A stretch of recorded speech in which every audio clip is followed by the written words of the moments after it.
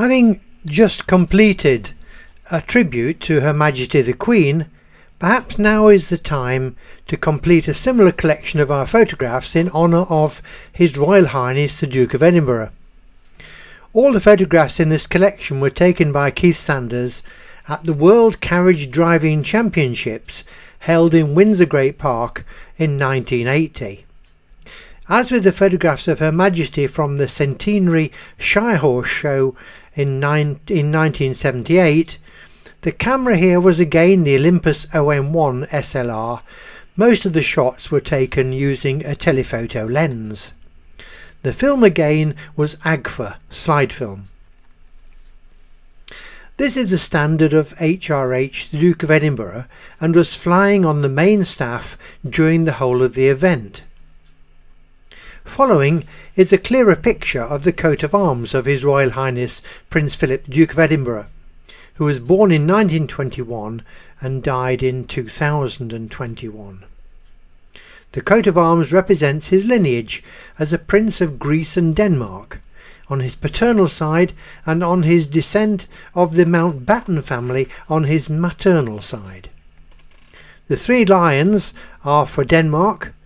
The cross on the right hand side at the top is for Greece. The two pallets sable on the bottom left are for the Battenberg or Mountbatten family, and the triple towered castle upon a rock proper is for Edinburgh. His motto is "God is my help." Now we move on to the championships, which are a 3-day event. We attended the day for the cross country with obstacles.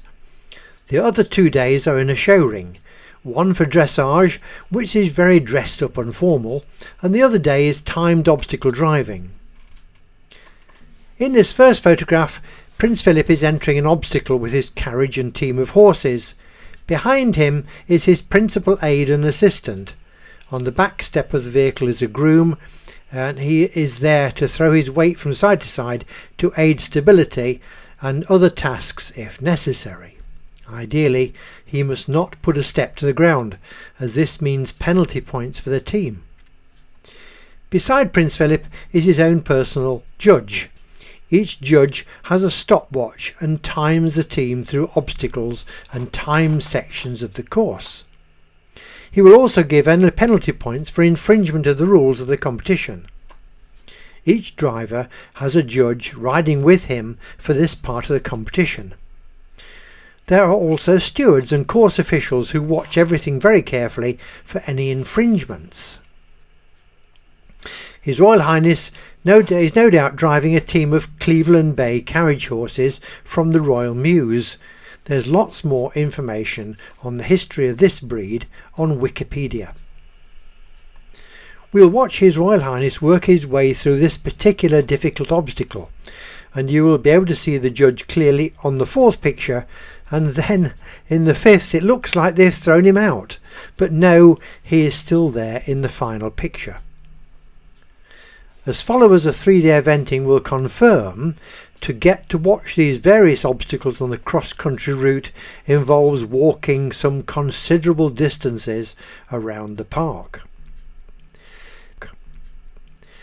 Next we've got some photographs of some of the other competitors. The first of these is John Parker, the famous driver of the Norwich Union stagecoach with his team of grey horses. As you look through these, pictures 9 and 10 show a wooden vehicle with 2 grooms on the back step.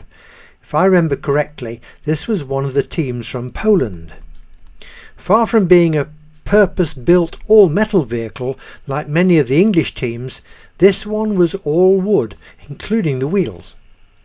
In fact, I did see this vehicle negotiate the final obstacle, where it hit a wooden upright very hard and smashed the wheel completely. The outer parts, the felloes and the tyre completely fell away and left just the wheel hub and perhaps 6 spokes. That metal dustbin lid arrangement had not been good enough to save the wheel. Without any further hesitation and telling the men on the back to hang on to prevent any further penalty points, He drove his team through the remainder of the obstacle and over the finishing line with the wheel half dragging and just turning on the spokes a time or two. He even managed to keep his judge on board too, as the vehicle was at an amazingly crazy angle as it sped over the line. Carriage driving can indeed be dangerous.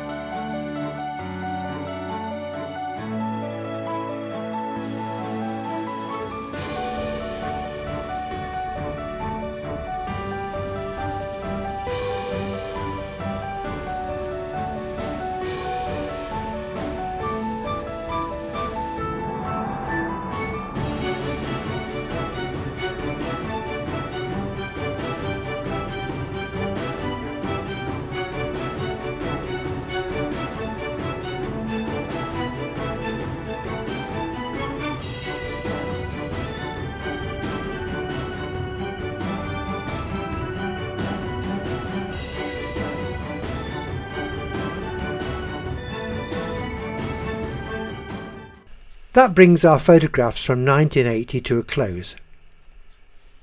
You can follow Crackerbook's publications on our new website.